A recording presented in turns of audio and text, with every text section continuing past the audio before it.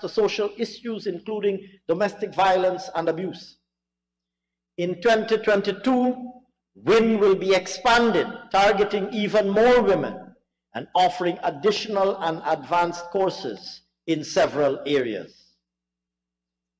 Turning, sir, to persons with disabilities. Our government here again is concerned about the well-being of persons living with disabilities, and we are making a conscious effort to bring social services to all eligible persons. In this regard, the National Commission on Disability commenced a survey to record all persons living with disabilities. In 2021, persons living with disabilities received training, psychosocial support, and public assistance. In 2022, our government will be collaborating with the Tolmi Reid Rehabilitation Center to develop a national classroom for autistic children. In addition, the civil works will continue on the Center for Disability, and the construction of a new care center at the Mahaika Hospital for children living with disabilities will commence. Additionally, 2 wheelchair buses will be purchased to aid in the transport of residents from the Mahaika Hospital and Training Complex. Mr. Speaker, to ensure that persons with disabilities achieve their full potential, we must begin care and support from early childhood. Currently, there are approximately 500 children enrolled in our special education needs schools, and we will continue conducting assessments to identify other children through the education system who might need special education needs services. Our government will continue to work to destigmatize special education needs and encourage our parents and children to access these services. Further, we have worked to improve pedagogy in the area of special education needs, and to this end, over 2,200 teachers have been trained to provide appropriate instructions. Additionally, over 100 teachers are enrolled in higher education training via the GOAL program. Their upskilling will surely serve to improve the learning outcomes of our SEN special ed program to the benefit of our children. Victims of domestic violence. Mr. Speaker, abuse of any form is unacceptable within our society and is a social issue that cannot be ignored.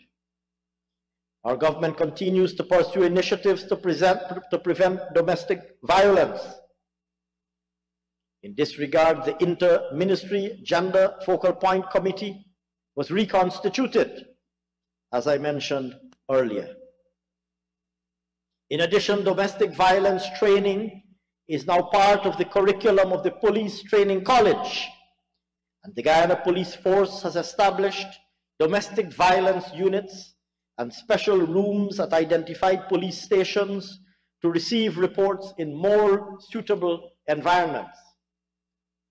Mr. Speaker, in 2022, an amount of 19.7 million is earmarked for the rehabilitation and extension of domestic violence shelters at WIM and on the Niming, which will continue to provide services for victims of sexual and domestic violence. Support to victims now also includes expanded legal aid services, for which an amount of $114.9 million has been allocated. Mr. Speaker, I now turn to Amerindian and hinterland development. In pursuit of our government's commitment to ensure that all the people of Guyana participate fully in the economic transformation that is currently unfolding in our country, we are mindful of the unique challenges faced by our Amerindian brothers and sisters, particularly those residing in remote communities. We're committed to ensuring that Amerindian and hinterland villages are economically empowered, first and foremost through the land titling program, which languished over the last 5 years, or over the 5 years from 2015 to 2020 rather. And secondly, through development of the Amerindian village community. We are also committed to ensuring that all of the country's best educational and training opportunities are as available to our hinterland brothers and sisters as they are to those on the coast. And we are committed to ensuring that the quality of social services delivered to all villages is improved markedly. Mr. Speaker, in 2021, a total of 5 demarcations were completed. The certificates of title for these demarcations are currently being issued, and our Amerindian brothers and sisters who reside within Kapui village would have been the first of these 5 villages to receive their certificate of title. In 2022, our government will continue to support the rights of our indigenous peoples by accelerating the land titling program at a cost of $561.6 million, allocated in this budget to achieve a target of 20 certificates of title.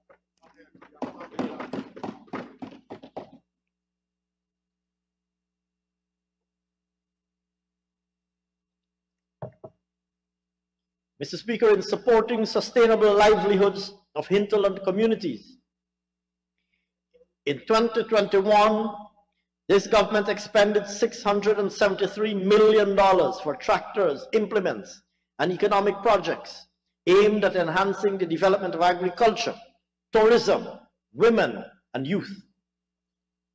This saw 112 tractors and trailers, along with implements distributed to Amerindian communities to help promote village agriculture, as well as for use in transport.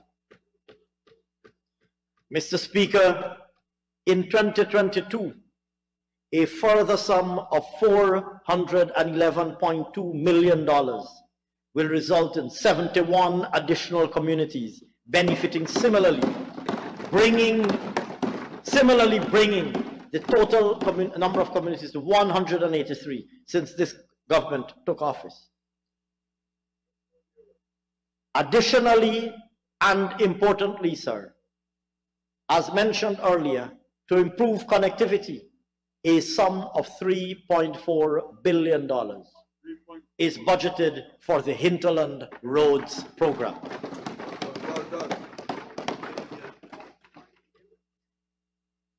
Mr. Speaker, in 2021, $666.5 million was expended on stipends to engage 2,000 community service organizations. It would be recalled, sir, that these 2,000 CSOs were summarily terminated during the 2015, immediately upon the APNU AFC assuming office in 2015, sent home. We committed then that immediately on returning to office, we will resume this program and bring once again 2,000 young Amerindian persons, 2,000 young Amerindian Guyanese persons back into the workforce. And we did it. We delivered on that commitment. We also trained the CSOs. A further sum of $115.6 million was spent towards training of 420 CSOs in areas such as ICT, licensing and tractor driving, licensing, maintenance, solar panel installation and maintenance, equipping them with skills that are relevant and that would be of value both to their own personal upliftment, but also value within the village economy. Sir,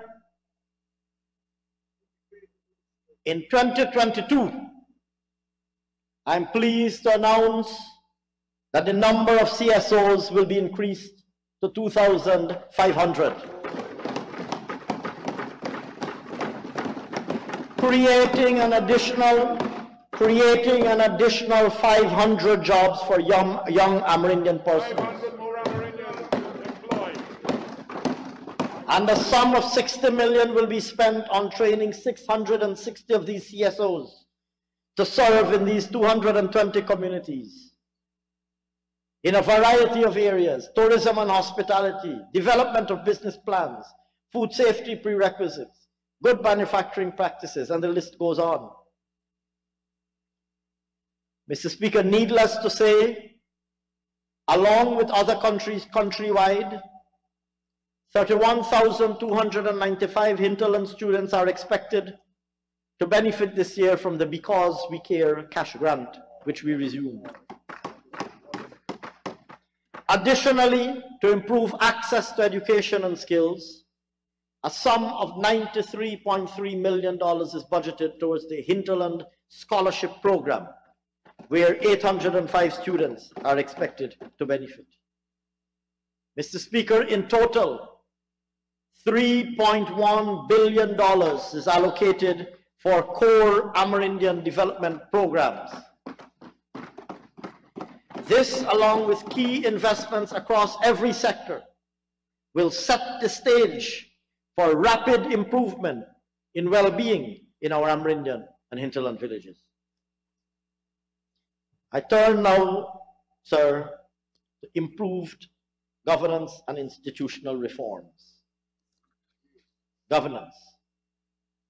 Mr. Speaker, the governance architecture of this government and the commitment and conviction of this government are based firmly on inclusivity, participation, transparency and accountability, and the rule of law.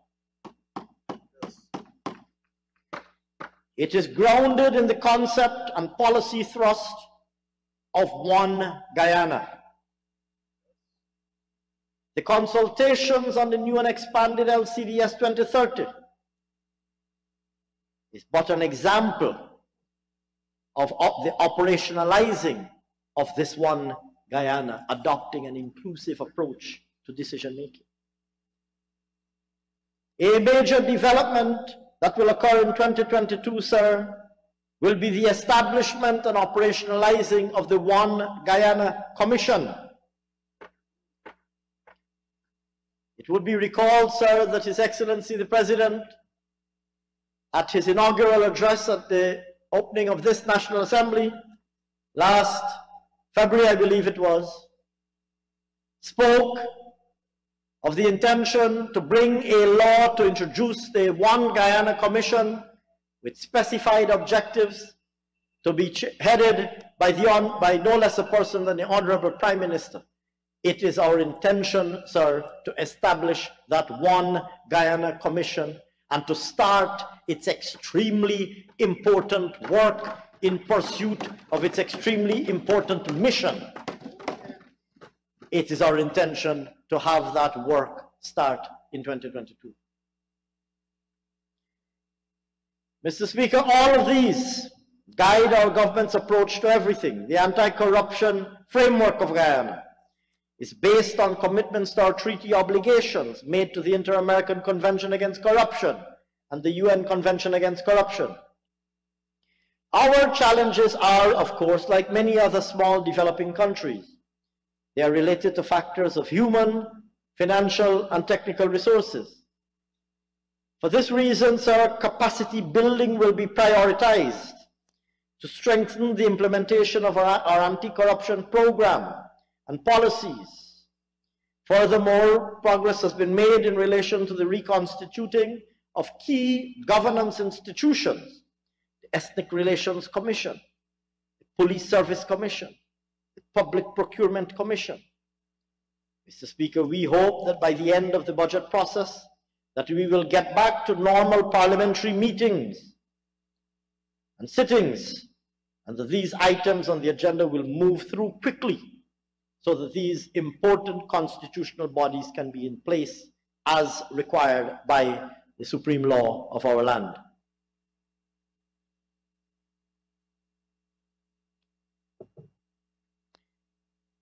Mr. Speaker, we hear from time to time much about exclusion and discrimination by many on the other side of the House. However, this government's track record of ensuring a wide consultative process is one of our strong points, unlike our friends on the opposite side of the House. We remain committed to inclusion and participation of our citizens in the areas of government policy and legislative reform.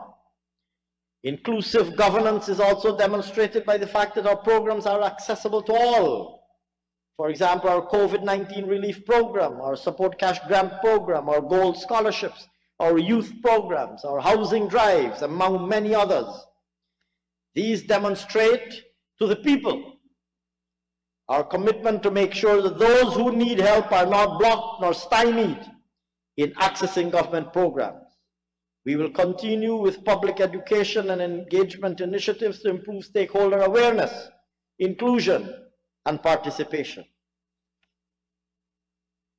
The philosophical framework of this government is that good governance is critical to ensuring equity in the development process. And sir, nowhere is this expressed more elegantly and indeed eloquently than by His Excellency the President when he said that we must strive and ensure that we avoid becoming a rich country of poor people. It is for that reason, sir, that I began my presentation by saying we are committed to national unity and national prosperity. Turning, sir, to justice sector reform. Mr. Speaker, the government recognizes that the stability and strength of the justice sector are paramount to public trust and to investor confidence. We have always supported and will continue to support the implementation of reforms in order to enhance and modernize our judicial system, while at the same time maintaining the highest respect for their constitutional independence.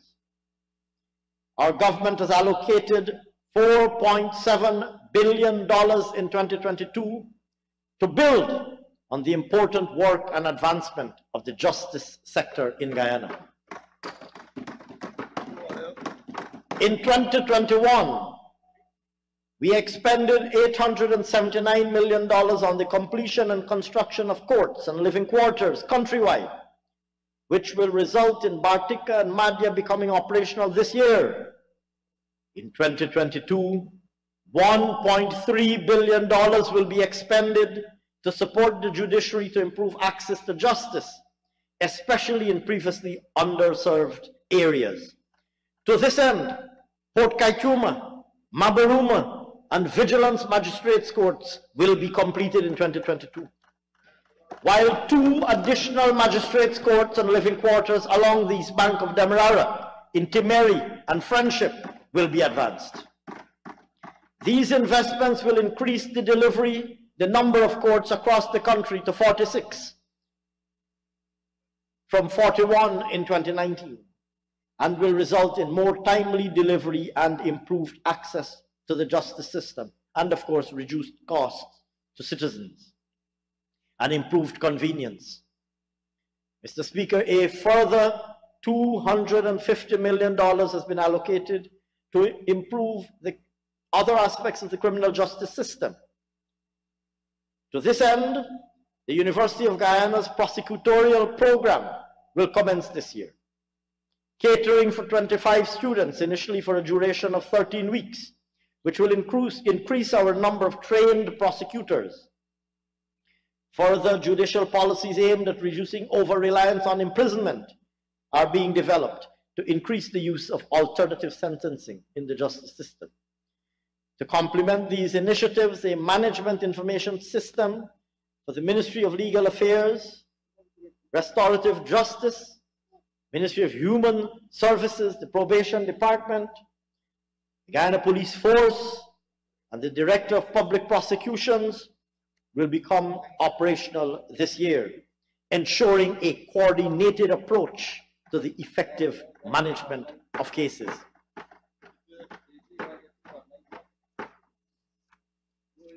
Mr. Speaker, I turn now to public safety and security. Our law enforcement agencies will continue to work to preserve public trust and uphold the rule of law. Initiatives such as strengthening community engagements and partnerships, increasing and improving the deployment of resources in all police regional districts, enhancing leadership, professional development, heightened crime-fighting capabilities are all elements, critical elements of our strategy. Concomitantly, technology will be,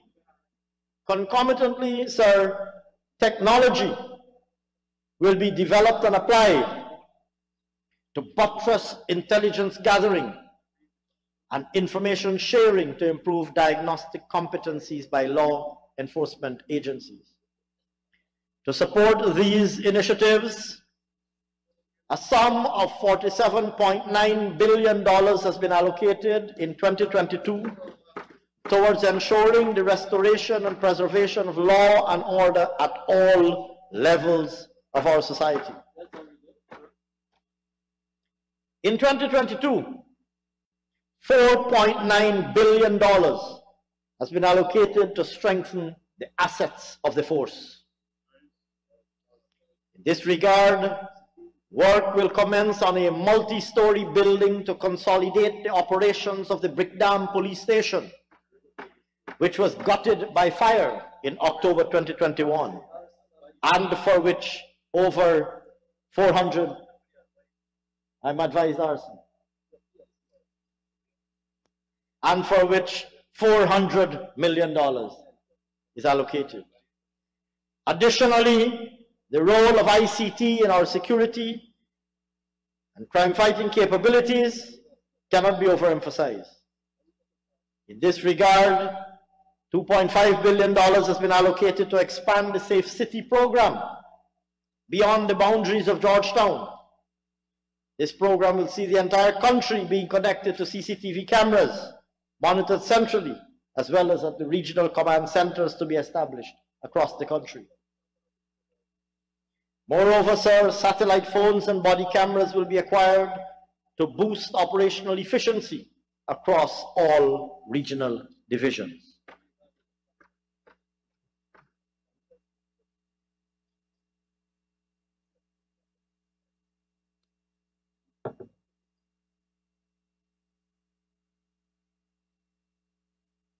Mr. Speaker, to support the efforts of the Guyana Police Force,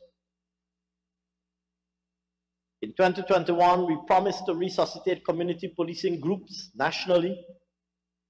At the end of 2021, 176 of those groups were active. And we're targeting to resuscitate another 175 in 2022. To this end, we have allocated $99 million to support these groups, who have proven to be extremely effective across many rural and hinterland communities. Mr. Speaker, training is also a key strategic imperative of the Guyana Police Force. To this end, a sum of $120 million is budgeted in 2022 towards the training of ranks, while other ranks will be added to ensure greater coverage across communities. Training in the areas of crime and traffic management will continue to be facilitated, both locally and in partnership with international institutions. In the prison service, transforming the penal institution into a correctional facility that reforms the mindsets of inmates to benefit all of society post-incarceration is a core objective. During 2021, over $2 billion was expended mainly to complete the first block of the Mazruni prison and to commence construction of 3 prison blocks at Luziknan. In 2022, a further $2.3 billion is budgeted towards enhancing prison infrastructure, Works will continue on the Lusignan prison, which will be transformed into a modern facility to house both male and female prisoners, including a vocational school, an infirmary annex, prison headquarters, and command center. Additionally, works will be conducted at Mazaruni Prison on a second prison block. We will also invest in the training of 1,400 inmates in such areas as anger management, literacy and numeracy, tailoring, amongst others, at a budgeted sum of $88.9 million. In the fire service, sir, in 2021, the operational capabilities of the fire service were severely challenged. Our government reviewed the situation and took concerted action to identify interventions to arrest this challenge. In 2021, over $150 million was allocated for installation of 139 new fire hydrants in housing areas and for repairs to 51 fire hydrants. I'm pleased, sir, to announce that Budget 2022 provides an additional $100 million for additional installation in order to ensure adequate water supply in the event of a fire. To augment the capability of the fire service, especially at a time when our landscape is changing towards modern high-rise buildings, $255 million will be invested to procure a hydraulic platform to bolster our firefighting capabilities. Additionally, water bowsers, ambulances, and an all-terrain firefighting vehicle will all be procured in 2022. Mr. Speaker, turning to local government, the local democratic organs have a legacy of weak institutional and technical capacity and poor accountability. Despite this, our government remains firmly of the view that these organs have an important role to play in local governance and in local service delivery. We remain committed to supporting these organs in building capacity to perform their constitutional roles. We aim to further strengthen the institutional and human resource capacity of the LDOs to ensure accountability and better management of resources, improve sanitary and environmental conditions, and help promote infrastructural development at the local level. In 2022, Mr. Speaker, an amount of $714 million has been allocated to finance grants to the local democratic organs to help maintain infrastructure and improve services. Additionally, work will continue on the Parika and Monrepo markets to provide a safe, secure, and conducive environment for vendors and customers, as well as on the iconic Georgetown City Hall at a cost of $666.8 million. Mr. Speaker, furthermore,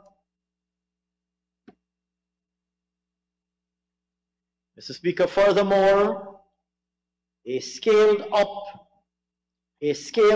community infrastructure. My apologies, sir. Mr. Speaker, furthermore, a scaled up community infrastructure improvement project will be launched in 2022 at a cost of $5 billion to improve the sanitary and environmental conditions, as well as to improve community aesthetics within the jurisdiction, the areas within these LDOs, these local democratic organs, within villages. Mr. Speaker, turning now to public administration and public financial management, matters related to revenue management. Mr. Speaker, to promote voluntary compliance, the Guyana Revenue Authority is currently revolutionizing its business processes, utilizing ICT and public awareness in our goal to create a modern and efficient tax administration agency Key activities will include implementation of phase 2 of the revenue management software, Optimal, in 2022, along with other activities to promote voluntary compliance. These will include adoption of the harmonized system, the HS 2022, which will replace HS 2017, to update the customs laws and regulations and to bring us into harmony with regional and international classification systems. Efforts to implement digitized versions of certificates of origin will also be explored. Full implementation of the single window automated system to which I alluded earlier to create a more business-friendly environment, reduce bureaucracy and red tape, and improve the ease of doing business are all initiatives that will be pursued. Mr. Speaker, indeed, in addition to these initiatives, strong emphasis will be placed on building institutional capacity, in particular to effectively discharge and execute the authority's new responsibilities in the oil and gas sector, as well as in the new and emerging sectors in the changing structure of the Guyanese economy. To this end, sir, to meet the cost of investing in its capabilities and to finance the cost of its operations, a sum of $8.9 billion is allocated to the Guyana Revenue Authority.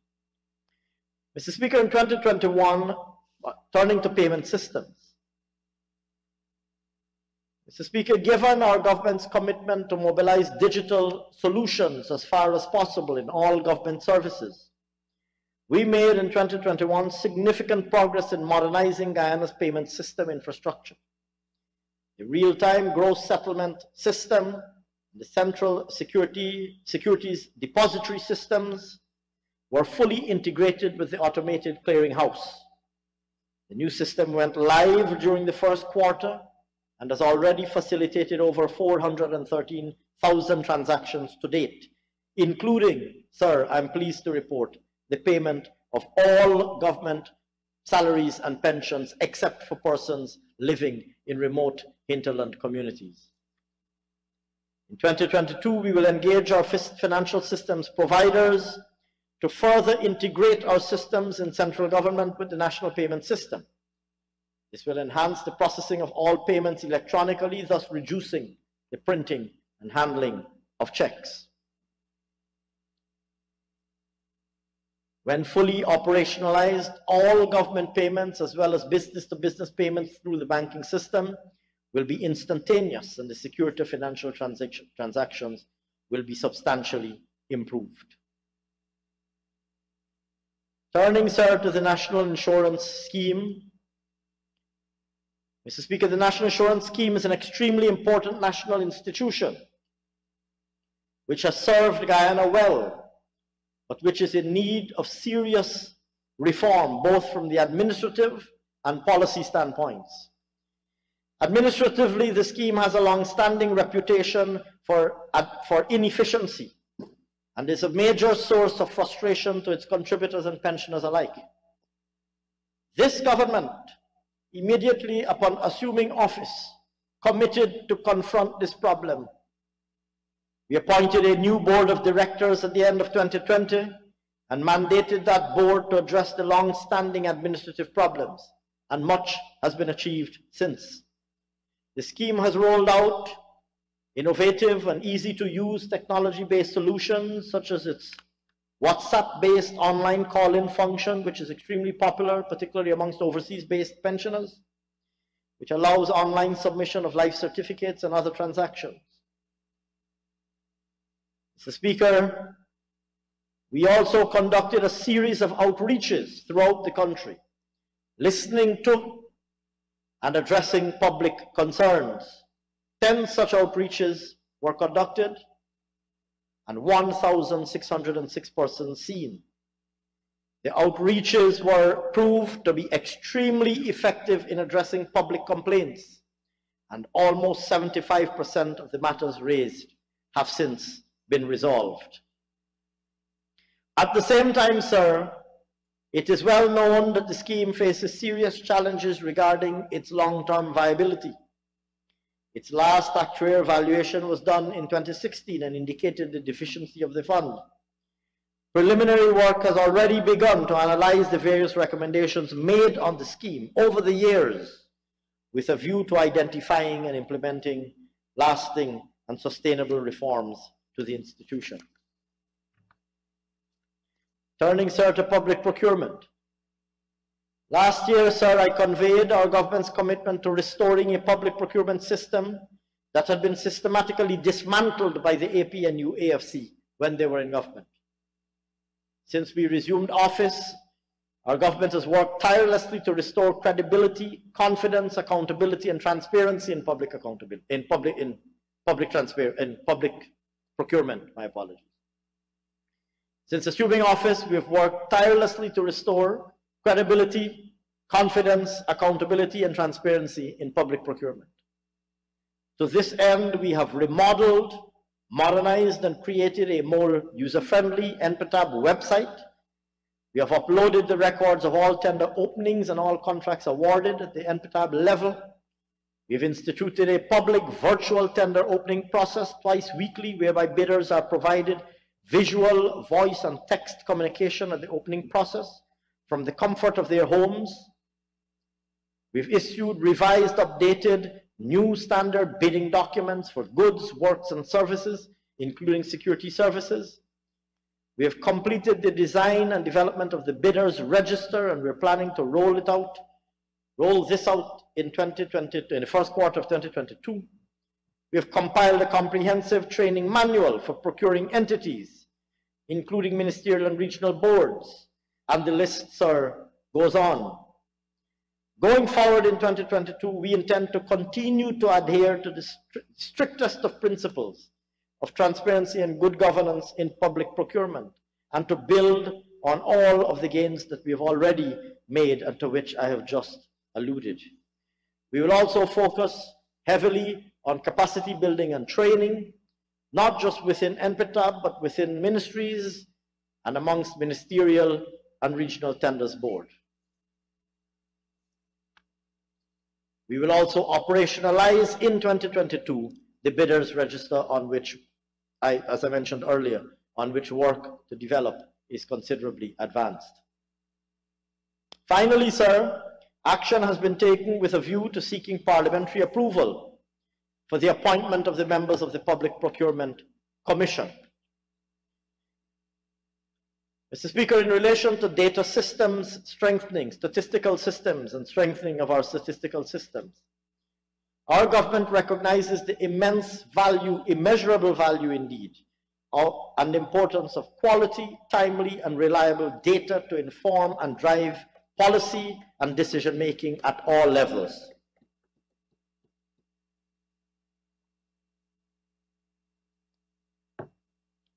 In 2022, we will continue to strengthen the Bureau of Statistics and the National Statistical System to improve cooperation, coordination, and streamlining of data capture, sharing, processing, analysis, and reporting across the various statistical offices of government. Mr. Speaker, 2022 is a significant year for statistics in Guyana and the Caribbean, as it marks the conduct of the 2020 round of the Population and Housing Census. Census 2022 will establish baseline data sets that will inform and guide policy at all levels. And for the first time, the National Census will use geographic information systems to improve mapping. The resultant census data would strengthen evidence-based development planning and support policies and programs in all areas, as well as the monitoring and updating of the SDGs. Turning, sir, now to foreign relations and the diaspora.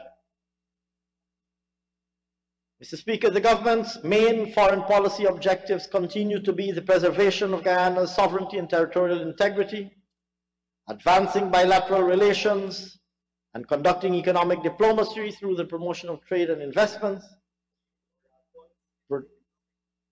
projecting a positive image of Guyana through sensitization and awareness of policies and programs being undertaken by government,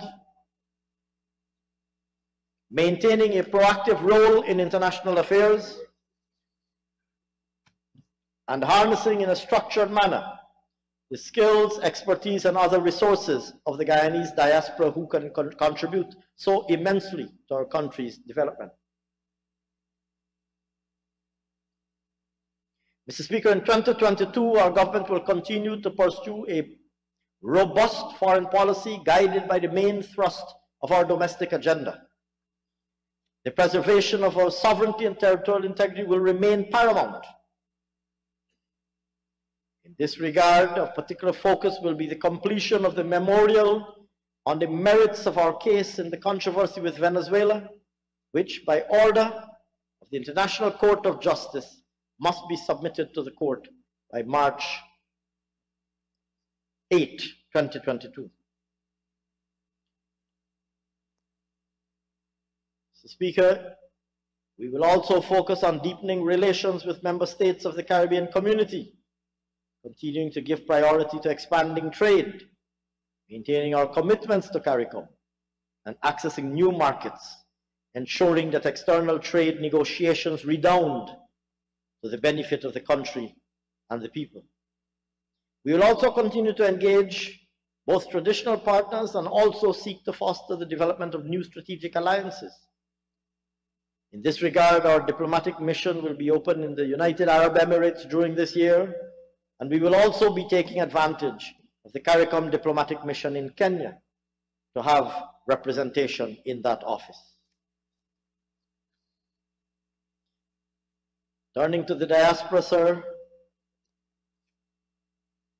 Mr. Speaker, the contribution which our diaspora can make to national development is not to be underestimated, especially at this point in our country's economic history. In concretizing our diaspora strategy, we will be implementing initiatives that would facilitate better coordination, ensuring the involvement of individuals and associations from the diaspora, cater to specific needs and areas that would meet our development goals and also benefit all stakeholders. Mr. Speaker, in 2021, the first virtual diaspora conference was successfully hosted, with over 500 persons from 77 countries in attendance. Subsequent to this, a strong foundation was laid in Guyana to allow for greater ease and facilitation of diaspora initiatives. Recognizing the value the diaspora brings to our development efforts, amongst the plethora of strategies and plans to be implemented in 2022 are the development of the diaspora database, including the expert database, and the launching of the diaspora website, which will not only become a platform to provide valuable information to the diaspora on every sector relevant to their needs and interests, but will integrate the global Guyanese diaspora, connecting them to every ministry, agency, sub-agency, foreign mission, private sector, and others. The diaspora will also see more of the government, as a rigorous global outreach program is planned for 2022. I now turn, sir, to our macroeconomic targets for 2022. Real gross domestic product. Mr. Speaker, real GDP is projected to grow by 47.5%, a rate of growth which no other country in the world is currently projected to achieve in 2022. This reflects the coming into operation of the second FPSO, the Liza Unity, which will, of course, significantly ramp up oil production. The non-oil economy is also expected to continue registering very strong growth, currently projected, sir, at 7.7% this year, driven mainly by rebounds in rice and gold and continued expansion in construction activity and wholesale and retail trade. In agriculture, forestry and fishing, sir, the agriculture, forestry and fishing sector is expected to expand by 8.9% this year, driven by growth across all sectors. The sugar growing subsector is projected to grow by 11.8% as Gaisuka will begin to recover from the onslaught of the 2021 floods, with the aim of producing almost 65,000 tons of sugar. The rice growing subsector is forecasted to expand by 25.1% in 2022, a reversal of the 20.5% decline observed last year, largely on account of replanting efforts as well as the introduction of new high-yielding varieties. Likewise, the other crop subsector is expected to recover in 2022 and grow by 2.5%. The livestock subsector will continue to expand with a rapid growth rate of 13.6% projected for 2022. Mr. Speaker, despite the challenges they face, forestry and fishing are also projected to grow by 13.5% and 5.8% respectively, reflecting, of course, a number of the initiatives to which I would have alluded earlier.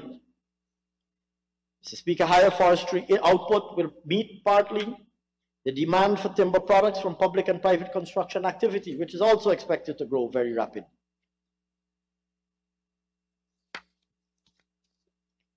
In the extractive industry, the mining and quarrying sector is forecasted to grow by 86%. Underlying that, of course, is petroleum, the oil and gas sector.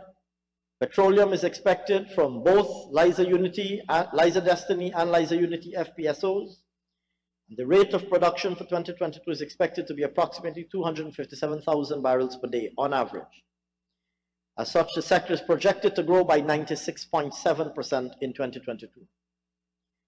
Additionally, a turnaround is anticipated for the gold mining subsector, which is projected to grow by 12.2% in 2022 on account of higher expected declarations of at least one operator, and also the small and medium scale of miners. Mr. Speaker, the bauxite subsector, like many other productive sectors, faced tremendous interruptions in 2021. It is anticipated to recover in 2022 and is now projected to grow by 25.4%, with output expected from both large operators. Additionally, the other mining and quarrying subsector, which includes sand, stone, diamonds, that is also projected to grow in 2022, conservatively by 8.4%, driven mainly by the intensified public sector investment program and large private infrastructure projects expected to take off later this year.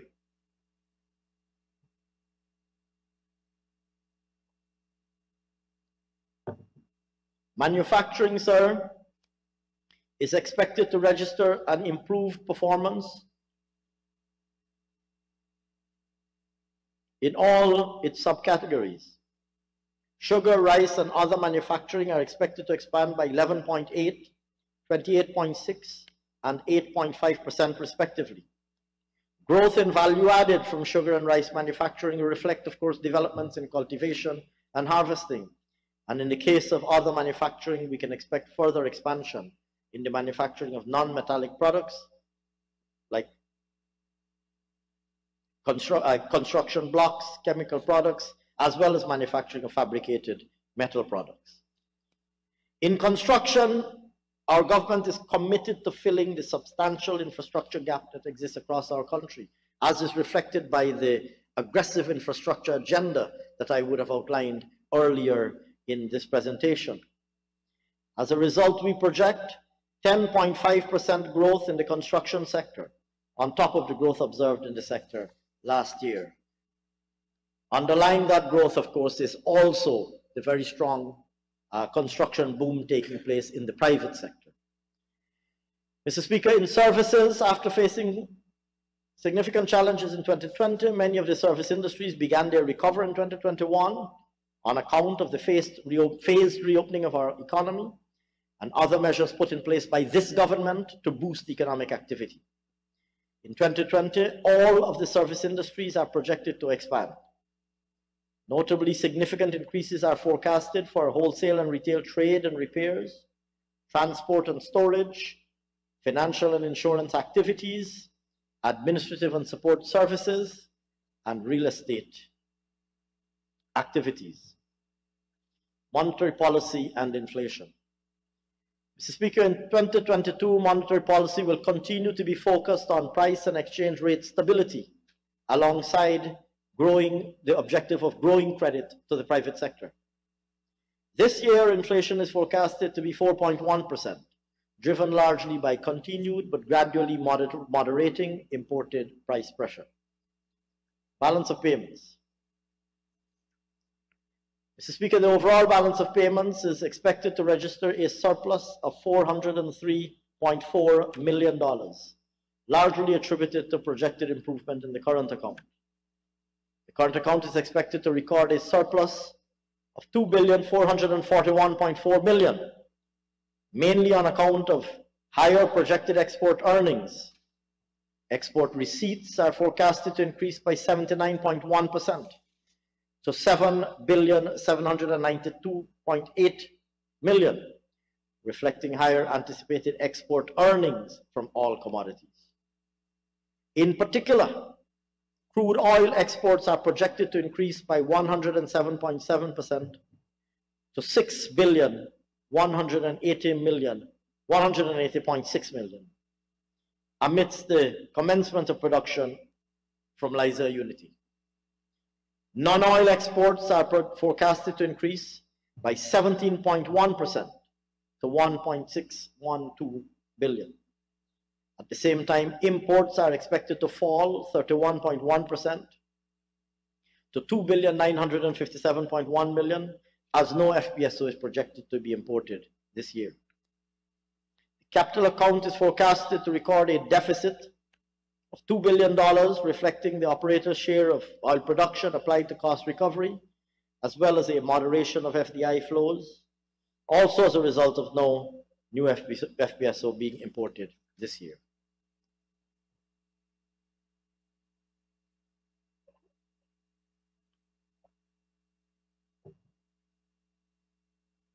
Mr. Speaker, targets for the non-financial public sector, central government operations.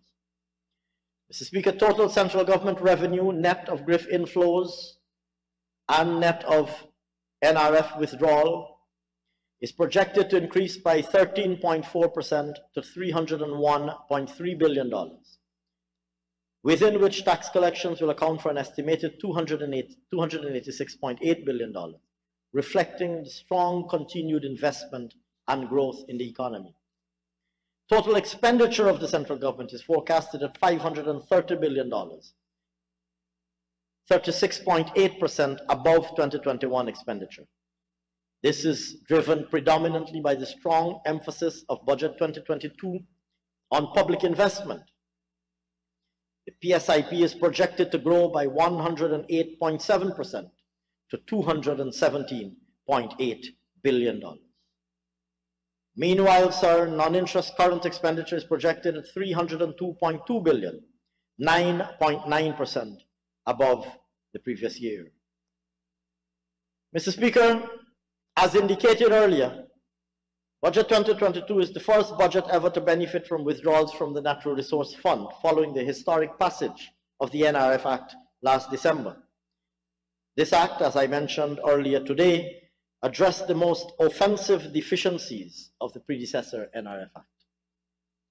Pursuant to the provisions of the newly enhanced legal framework set out in the new NRF Act, Budget 2022 projects a withdrawal from the NRF and transfer to the consolidated fund of $126.7 billion Guyana dollars.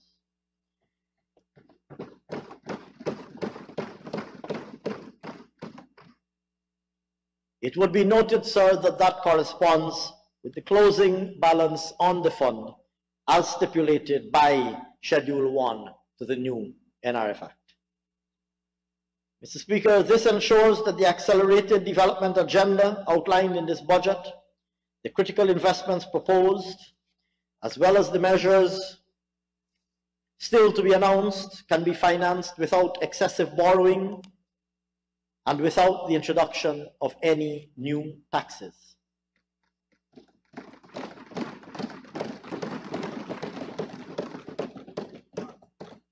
Mr. Speaker, against this background, the overall deficit of the central government is projected at 7% of GDP. Mr. Speaker, Budget 2022 is 44.3% larger than Budget 2021 and 36% above total expenditure last year and amounts to $552.9 billion, undoubtedly the largest budget ever. And, sir, as indicated earlier, it is fully financed with no new taxes.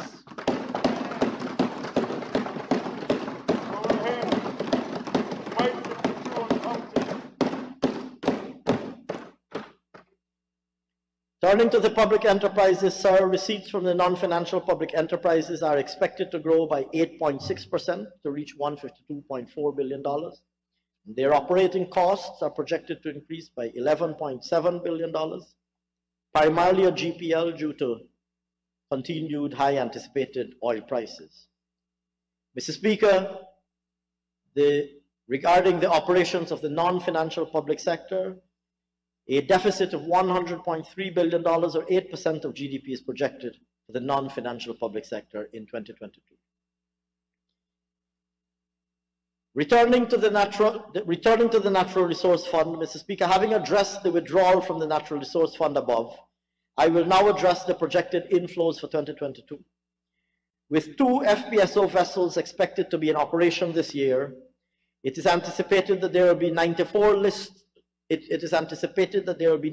lifts from the Stabroek block, 13 of which will be government lifts. From this, it is estimated that deposits into the NRF for 2022 will total $957.6 million, comprising some $857.1 million earned from the government lifts of profit oil and an additional $100.5 million from royalties. Mr. Speaker, I now turn to budget measures. In addition to the wide range of public investment projects and initiatives announced earlier, all of which will stimulate economic activity, create jobs, and thereby generate incomes, Budget 2022 also proposes additional specific measures aimed at providing support to both households and businesses with the same objectives of job creation and income generation and ultimately improving well-being. Firstly, sir, we wish to announce a range of measures that address questions related to improving business competitiveness, promoting local content, and job creation. Parity in tax treatment for local content.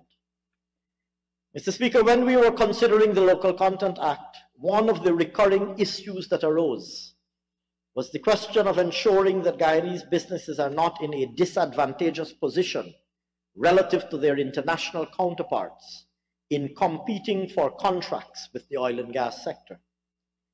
This could arise, for example, where the oil and gas sector is procuring a service and the international companies are tendering to supply that service, and they enjoy particular tax treatment on the importation of the capital equipment to provide that service that the Guyanese companies might not enjoy, just to give an example. Mr. Speaker, in the interest of ensuring that Guyanese businesses can compete successfully under the new local content framework, our government will take steps wherever practicable to minimize disparities arising from the tax system that will cause disadvantage to Guyanese businesses against their international counterparts. This will help improve the competitiveness of Guyanese companies. It will help secure business opportunities for them, and it will thereby create jobs for Guyanese nationals. Secondly, still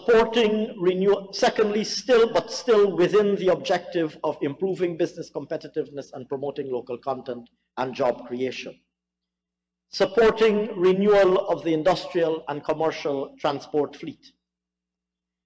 Mr. Speaker, in this era of mass movement of goods and intensive logistics operations, which are all critical to the oil and gas sector, as well as the ongoing construction boom, the transportation fleet has become an essential part of business capital stock. In this regard, we would like to enable Guyanese businesses to be able to renew and expand their transport fleets, and additionally to do so by acquiring newer, safer, and more efficient vehicles. To this end, we will be implementing the following measures. In relation to importation of new motor trucks of any tonnage for transport of goods, and I should add that new for the purposes of this paragraph refers to vehicles less than 4 years old. In relation to importation of new motor trucks, that is to say trucks below 4 years old, of any tonnage for transport of goods, we will remove the 10% excise tax as well as the 14% VAT that currently apply.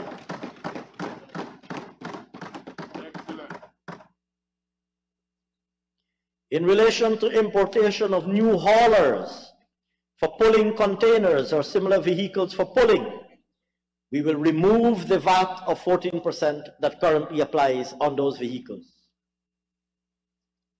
In relation to importation of new double cab pickups below 2,000 cc, we will remove the currently applicable 10% excise tax altogether, while for new double cab pickups between 2,000 and 3,000 cc, we will reduce the excise tax from 110% to 75%.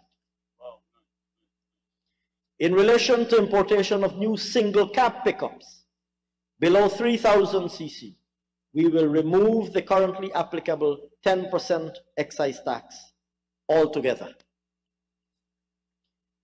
Still under the same category of improving competitiveness and promoting local content, reducing the cost of cranes, safety equipment, and oil spill equipment.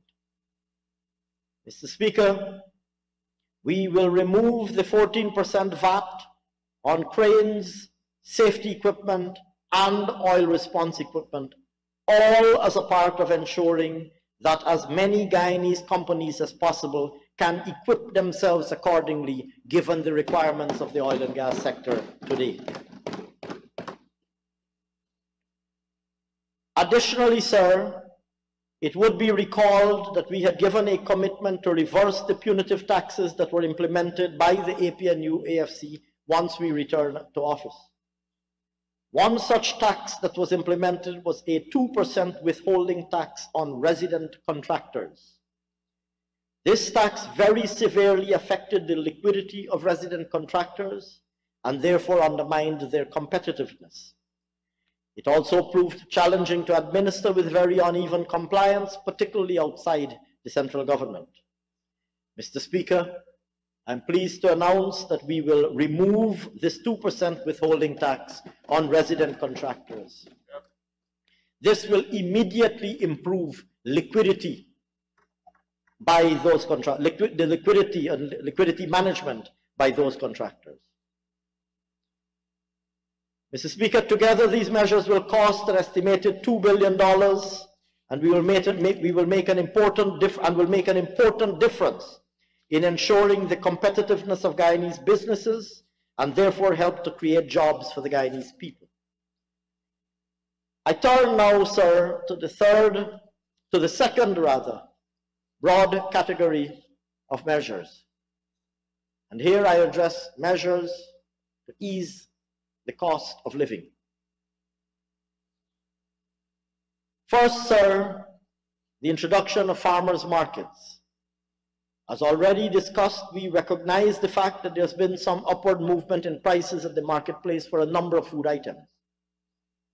But, sir, we also observe that the extent of the upward price movement at the marketplace is not reflected in similar price movement at the farm gate. Indeed, market prices have increased much more steeply than farm gate prices. This, of course, reflects a number of factors, including transportation costs and multiple layers of handling and reselling from farm to final retail. But in the interest of reducing inefficiencies in this process, we will be arranging monthly farmers' markets at locations to be specified in East Berbice, East Coast Demerara, Georgetown, East Bank Demerara, and West Coast Demerara in the first instance, with the possibility of extending to other locations depending on the initial experience. Mr. Speaker, this will help our farmers to find ready markets for their produce, and it will help consumers to benefit from the price advantage of buying directly from the farmer. Secondly, sir, under the same category, extending the freight cost adjustment. It would be recalled, sir, that His Excellency the President had announced in August 2021 an adjustment to the freight cost component in the CIF value used for calculating import taxes, and in so doing rolled back freight costs to pre-pandemic levels for the purposes of determining the CIF value of items imported into Guyana. Mr. Speaker, this measure was initially due to expire on the 31st of January 2021. I'm pleased to announce now that we will be extending the application of this adjustment until the 31st of December 2022. Mr. Speaker, this measure alone is expected to cost in the order of $6 billion. Reducing the cost of fuel. Mr. Speaker, it is well known that this government established a mechanism whereby the excise tax on fuel is lowered when the world market price for fuel increases. As previously mentioned, we used this mechanism twice in 2021 to lower the excise tax rate on gasoline and diesel from 50 to 35 in the first instance, and then from 35 to 20. Despite this, sir, the world market price continues to grow, to increase, and remain high. I'm therefore, sir, pleased to announce that utilizing the same well-established mechanism, our government will be lowering the excise tax rate immediately on gasoline and diesel from 20% to 10%.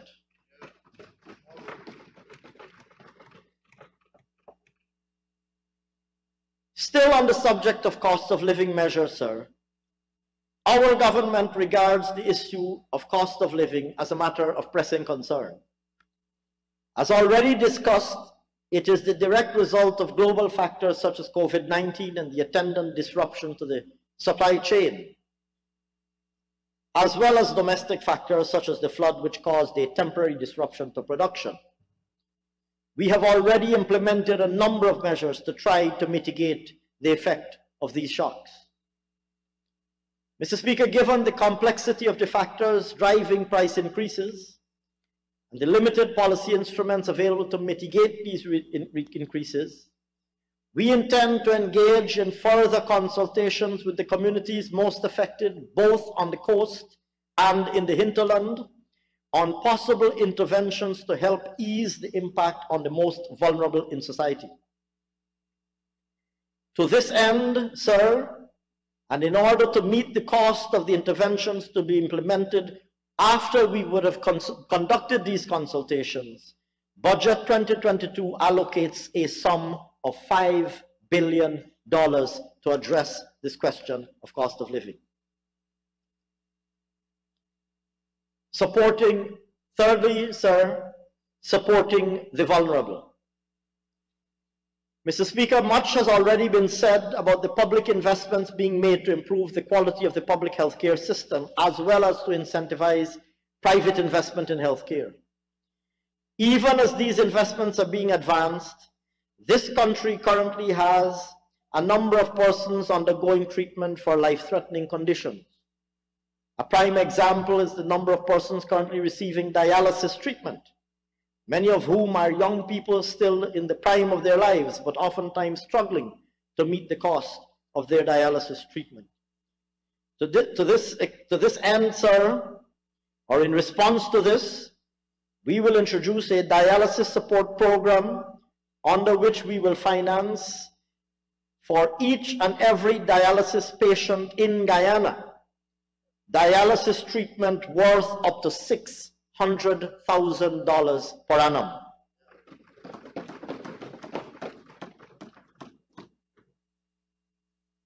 Mr. Speaker, turning now to public assistance. Our government's public assistance program provides important income support for those in the most distressed of circumstances. This year, we will be increasing the monthly public assistance payment from $12,000 to $14,000, benefiting 18,000 persons and providing an immediate, and providing an additional $432 million in disposable income to these individuals. Support to the elderly. Mr. Speaker, we remain committed to ensuring that those who have served their country over the years and are now advanced in their years are able to enjoy a dignified existence. In this regard, it would be recalled that we increased the old age pension last year in 2021 from $20,500 to $25,000. Mr. Speaker, this year we will be increasing the old age pension further from $25,000 to $28,000. This will place an additional $2.3 billion of disposable income in the hands of our 65,000 old age pensioners. Fourthly, sir, but somewhat on the related subject of increasing disposable income, uniform grants for school children. Recognizing that there is no greater investment that can be made than investing in our young people, our government has historically placed the highest importance on supporting parents in ensuring that their children can attend school. One such measure that we introduced is the annual uniform grant given to parents of each school child. I'm pleased to announce that we will increase that grant this year from $4,000 to $5,000 per child, and this will place in the hands, in the homes of those children, an additional $200 million of disposable income. Relatedly, and in addition, sir, turning to the Because We Care cash grants, it would be recalled that we had also introduced a Because We Care cash grant, a cash grant that is described as Because We Care. A grant, in addition to the uniform allowance, the uniform grant, on top of that, a grant to parents of children attending school to meet other expenses associated with their children's attendance at school. And it would be recalled, sir, that this grant was unconscionably, as I mentioned earlier, discontinued by the APNU AFC when they assumed office in 2015, taking that grant away from the parents of every single child going to school in Guyana. I'm told that the removal of that grant was to finance increased dietary expenditure. Mr. Speaker, we committed, while in opposition, we committed that immediately on returning to office, we will restore that grant, and we did so. Another promise delivered. We also said we will increase that grant.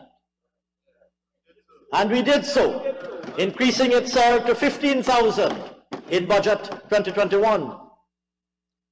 Mr. Speaker, I am now pleased to announce that we will increase that grant further from 15,000 per child to 25,000 per child.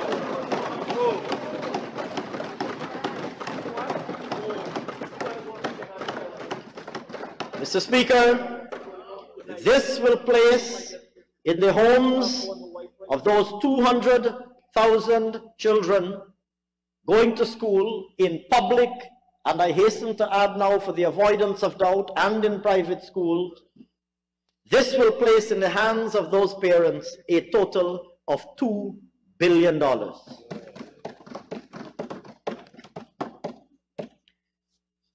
Still on the subject of increasing disposable income, sir, we would like, sir, to incentivize saving in the banking system, encouraging persons as they get jobs, and I've outlined earlier all of the government, many of the government programs that create an opportunity for persons to get jobs, the thousands of jobs that will be created as persons get, increasing numbers of persons get jobs, including young professionals. They start to earn an income and they start to accumulate some savings. And as those who are already in jobs advance themselves professionally and increase their incomes and improve their circumstances, we want, sir, to incentivize at the household level, to encourage and incentivize saving, accumulation of saving at the household level. It would be recalled in that regard, sir, that a withholding tax is currently charged on interest income earned on deposits in the banking system. In order to alleviate the impact of this withholding tax on individuals with modest deposits, individuals, not businesses or companies, in order to alleviate the impact of this withholding tax on individuals with modest deposits and to encourage them to go to the banking system and to save, we are proposing to remove the withholding tax from individuals whose total interest income does not exceed $10,000 per annum, reducing the cost of life and medical insurance. Similarly, sir, on the same note, as more of our Guyanese brothers and sisters enter the world of work, and as more of our Guyanese brothers and sisters start earning an income and start earning an increased income, and as their disposable incomes start to rise, they become better able to make provision for unforeseen or adverse circumstances. Some of the typical instruments that households would use for that purpose would include, of course, insurance. Taking out an insurance policy to ensure that if you are the sole breadwinner and a calamity were to befall you, that your surviving relatives would not be left in poverty and penury. Taking out medical insurance policy, taking out medical insurance, so that in the event you face a catastrophic medical condition, that you will not find yourselves out of pocket and completely bankrupt and unable to finance the cost of your medical treatment. As more and more Guyanese families get jobs, increase their incomes, find themselves in a circumstance where they can deploy this tool of insurance, life insurance and medical insurance, to manage risk within their own home and ensure that their relatives are not left in poverty, or that they are not left in poverty in the event of their demise, or in the event of a calamitous medical situation, they take out insurance. We want to make taking out that insurance cheaper, more affordable, sir. We would like to encourage as many of them to take out insurance, because it enables individuals and their loved ones to be better able to cope with these adverse circumstances whenever, sadly and tragically, they occur. To this end, we are proposing to allow taxpayers a deduction from their chargeable income for premiums paid for life and medical insurance up to a maximum of 10% of their income or $30,000 monthly, whichever is lower. This deduction, sir, will reduce the amount of taxable income and ultimately the tax payable by the taxpayer, while at the same time secure assurance and set to rest the concerns of many citizens on their long-term health care needs and the needs of their family in the unfortunate circumstances that I outlined. Personal income tax. Mr. Speaker, along with all of the other measures proposed to increase disposable incomes, our government would also like to provide additional relief to taxpayers. In this regard, we are proposing to increase the monthly income tax threshold from $65,000 to $75,000 monthly. This releases immediately, sir, into the hands of current taxpayers a total of $1.3 billion of additional disposable income. If I might add, sir, a final category of measures. The first is in relation to the low-income mortgage ceiling.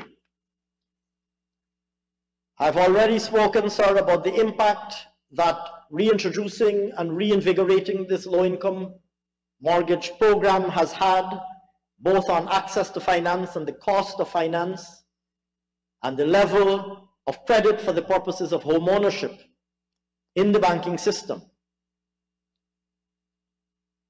It would be recalled that when we assumed office, or since we assumed office rather, we announced 2 increases in the ceiling on low-income loans. The first was done, sir, in the emergency budget of 2020, when we increased the ceiling from $8 million to $10 million. And the second was done in budget 2021, when we increased the ceiling from $10 million to $12 million. I wish, sir, to announce a further increase in the ceiling from $12 million to $15 million. This will make housing loans from commercial banks more affordable to borrowers within that range and will help to encourage the thousands of persons who will be getting a house lot over the course of the coming year, or who have already obtained a house lot since we resumed our government housing program, to be able to go to the bank and obtain financing.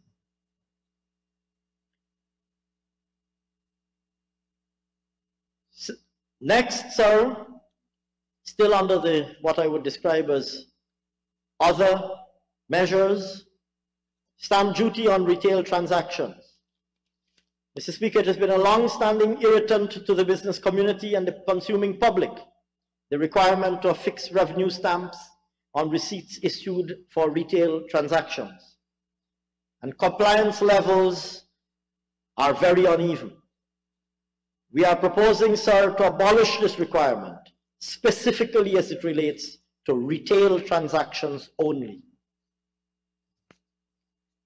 Remigrants. Mr. Speaker, I've already spoken of how much this government values the potential contribution of the diaspora, and that given the opportunities that now exist in Guyana, the increased likelihood of remigration by overseas-based Guyanese. In this regard, yet another one of the punitive tax changes made by our predecessors in office was to alter the entitlements of our remigrating diaspora, particularly in relation to importation of a vehicle when they return. In this regard, we propose to revert to the more flexible arrangement that existed prior to 2015. Mr. Speaker, together, though it is estimated conservatively that those measures will place more than $25 billion in the hands of Guyanese businesses and individuals. But at the same time, sir, it will help to ease considerable hardship in the case of those measures that address hardship.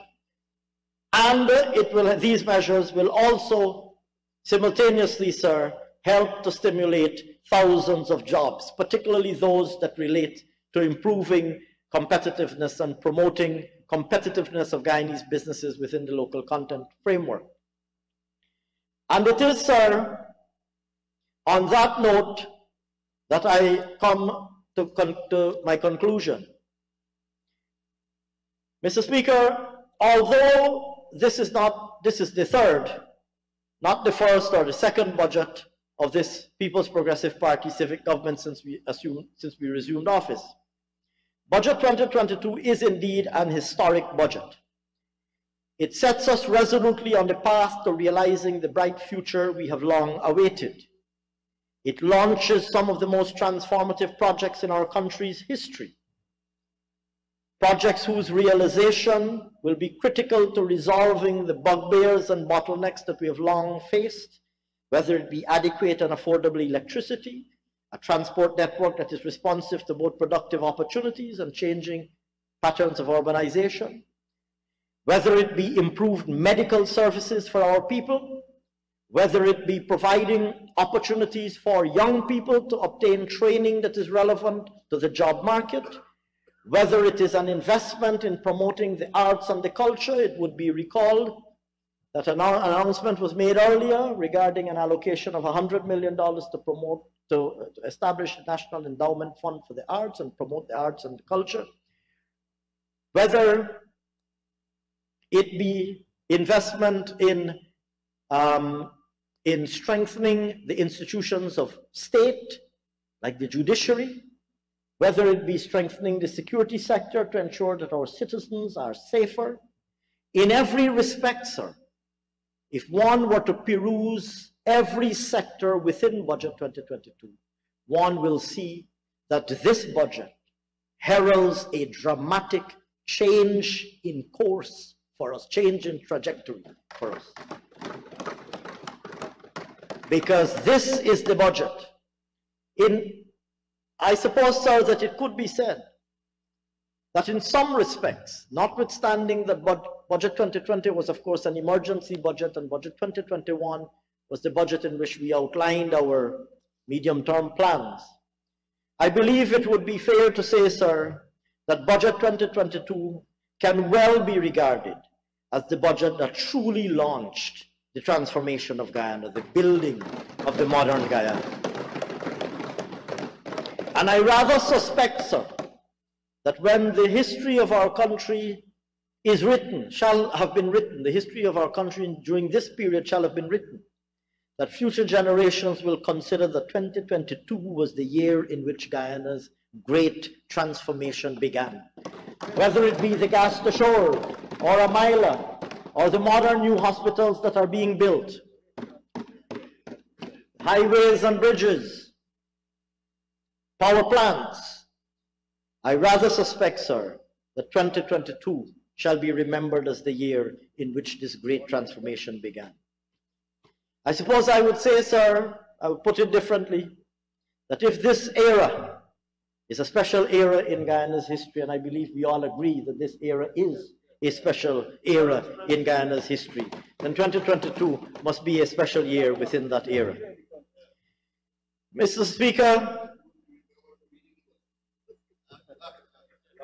indeed, sir, I consider it a singular privilege to have been able to present this historic budget on behalf of this People's Progressive Party government.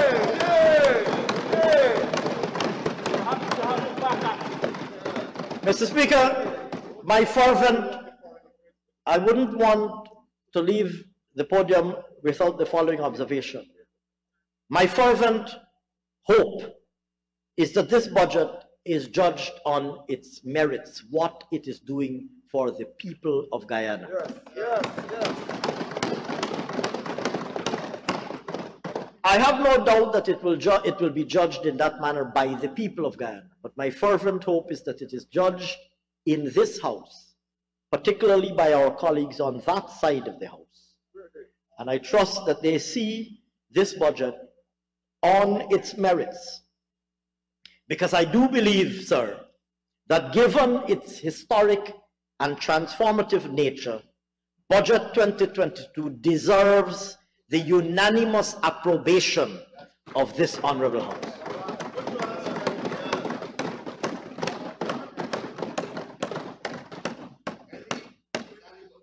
I will conclude by acknowledging the very hard work done by my cabinet colleagues under, of course, the leadership of His Excellency the President. A lot of tremendous amount of work was done in all of the sectors. And of course, the dozens of civil servants who contributed to the compilation of this budget, especially that they did this while working with a very severely constrained environment, given that COVID-19 is still with us. And of course, sir, as I always do, I save the last word for my own team at the Ministry of Finance, if you'll permit me that small prejudice, sir. I save the last word for my own team at the Ministry of Finance, without whose tremendous work preparation of this historic budget would not have been possible, and whose contribution will be equally invaluable in the execution of this historic budget in the months and years ahead. Speaker, as I said a few minutes ago, on behalf of this People's Progressive Party civic government, the honor is mine to commend to this House Budget 2022. Thank you very much, sir. Thank you, Honorable C.